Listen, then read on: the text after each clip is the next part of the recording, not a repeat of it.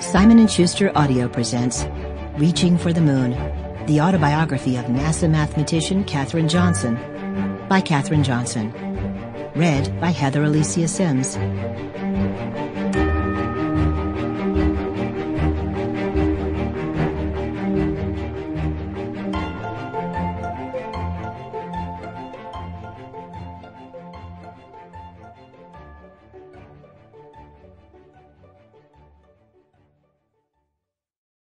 I'd like to dedicate this book to the memory of my father, Joshua Coleman, and my mother, Joylette Lowe Coleman, as well as to the children whom my story will inspire to reach for the moon in their own lives.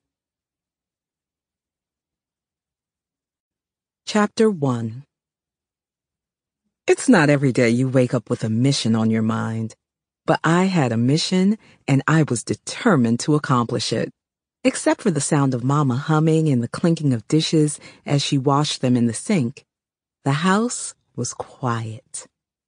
Moments earlier, Daddy had left for work, and my brothers and sister had set off to school. As I sat at the kitchen table, still fiddling with my oatmeal, I couldn't get my brother Charlie out of my mind. I kept revisiting the scene at the kitchen table the night before, when he'd struggled with his math homework.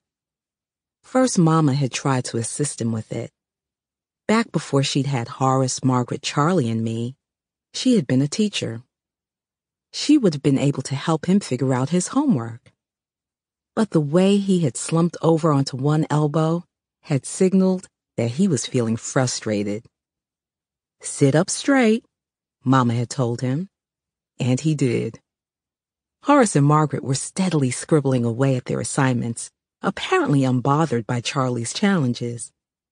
"Maybe you can explain it better than I can, Josh," Mama said to Daddy.